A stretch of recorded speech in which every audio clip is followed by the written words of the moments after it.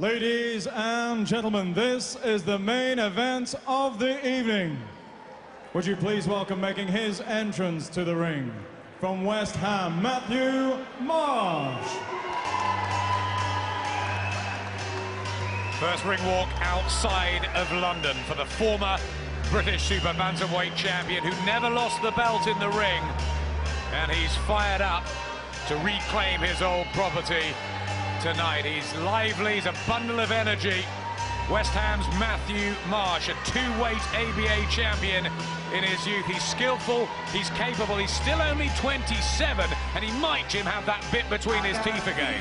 Yeah, I think he will, and the fact that he never lost this title in the ring, you have to sympathise a little bit with Matthew. Wins the title, defends it then there for different reasons, personal reasons, has to give up the title. But I feel he's going to have a much tougher time winning it back than he did winning it the first time. But he has a great engine, and maybe he can set the pace that will take some of the smoothness away from Jason Booth. But you have to realise he comes in tonight as a bit of an underdog. Johnny Eames holding the ropes apart for Matthew Marsh. Eames is adamant that they win this fight.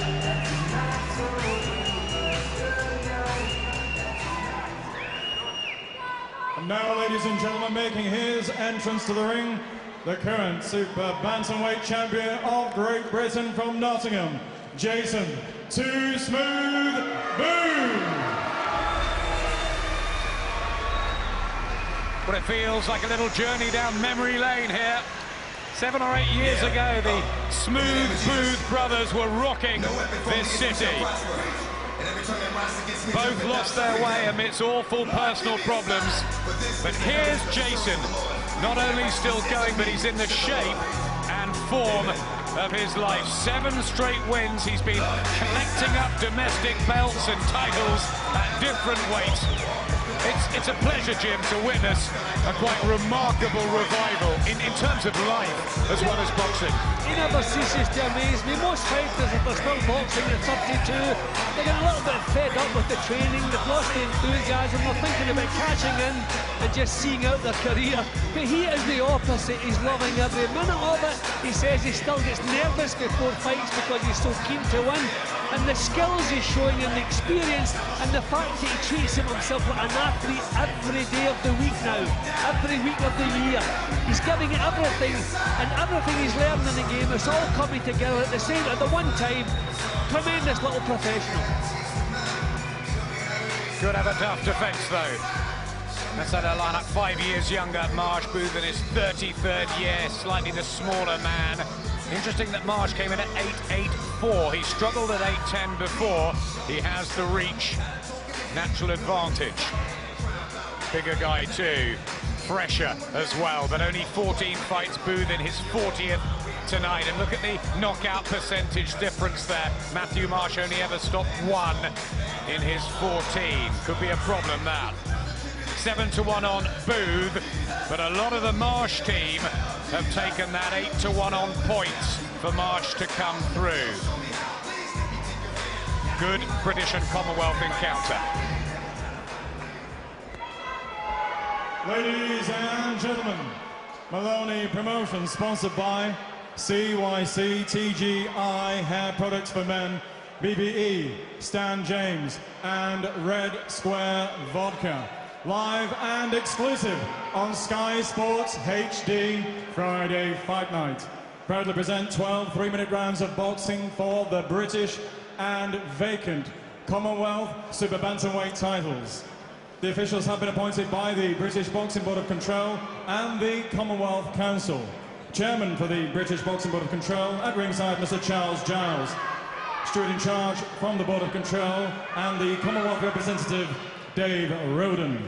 Timekeeper at the bell, Harry Foxall from Stoke-on-Trent. The 3 scoring judges at ringside for this championship contest are Phil Edwards from Preston, Howard Foster from Doncaster, and Terry O'Connor from Birmingham. Finally, when the action commences, the star referee in charge of the action, John Keane from Wellingborough. Introducing to you firstly, boxing out of the red corner, wearing the claret-coloured shorts trimmed with sky blue. At the weigh-in yesterday, he scaled 8 stone, 8 pounds, 4 ounces. He has an outstanding record, 14 contests, 13 wins. 1 of those wins coming by way of knockout with just the solitary defeat. He comes to the ring this evening as the former undefeated super bantamweight champion of Great Britain, presenting from West Ham, Matthew Marsh. And opposing him, boxing out of the blue corner, wearing the blue colour shorts trimmed with white and spangled red. At the weigh-in yesterday, he scaled 8 stone, 9 pounds, 5 ounces.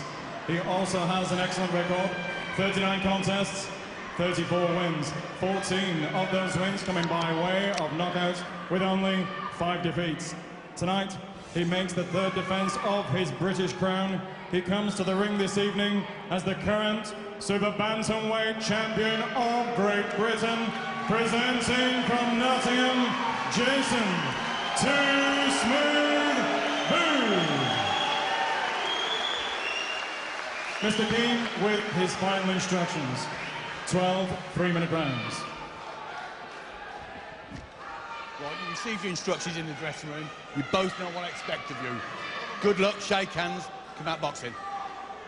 Looking forward to this one. 2 titles on the line. 2 talented, honest domestic campaigners meeting in what could be a really gritty and tough, old-fashioned type of a match. The rejuvenated Nottingham craftsman Jason Booth and the quick East End battler Matthew Marsh in this competitive 8 stone 10 division. The claret and blue as always of Matthew Marsh from West Ham. Jason Booth, what a role he's on, Jim.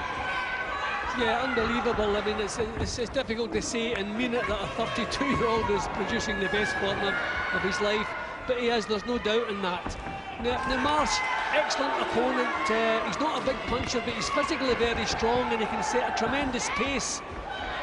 But it's just difficult to advise a young fighter how to go about the task of taking titles from Jason Booth, because he knows everything, and everything just seems to be coming together for him at the moment. Marsh, who never lost this belt in the ring, believes he is still technically the champion and believes that a sharp start is absolutely crucial here. Throws a great deal of punches, but so too does Booth, who can have a look at his opponents early on before working on the angles and unlocking the defences. Intelligent fighter, Booth. I mean, Marsh is an excellent boxer at long range, so if he can keep it at long range and not fall into the little traps that Booth says, a good start from Marsh. A good left hook. There's a cut. A lovely shot. There's a cut though, Jim, for Jason Booth. Just I think on the bridge of the nose, alongside the left eye. Not often you see Booth cut, and it was Marsh who was cut badly in a warm-up fight in December. Booth trying a couple of hooks from out of range.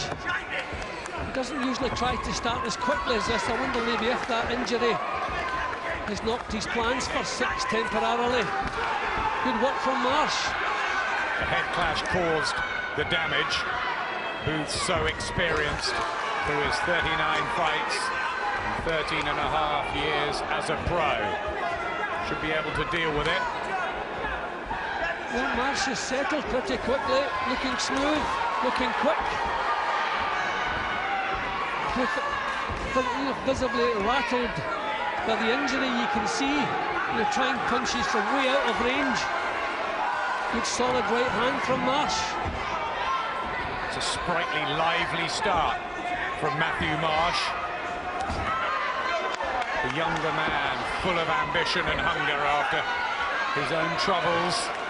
Just fell out of love with the game. But this is the way to come back. You know, he hasn't stood back to see what Booth's capable of. He's got right down to work.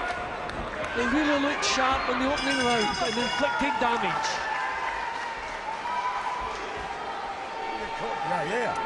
What is it? It's a That's band. it. That was heads.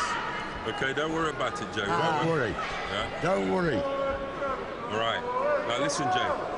Yeah, very quick on the counter. All right. So I want you to be moving on your legs now. Pick the sides. Let's go in from the angles. All right.